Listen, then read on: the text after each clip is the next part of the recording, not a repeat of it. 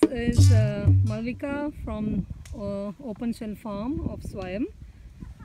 So what you see here is two swales where we planted trees, and we're doing alley cropping where we're plowing in between these two swales, and obviously this is being plowed on contour.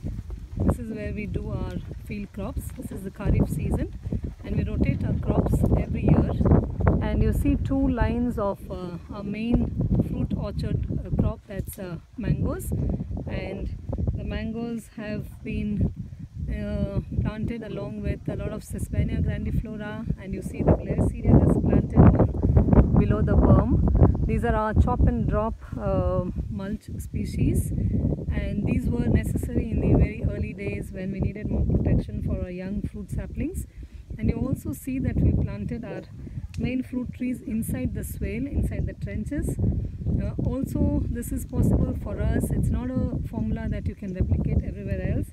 We have done this because there's no water logging for us, and it also helps with protection from the hot sun on the west and the gusty winds from the southwest. And we have porous soils, and the water just percolates deep down.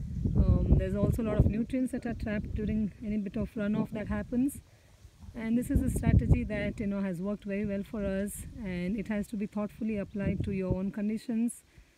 This is careful regenerative design using permaculture principles.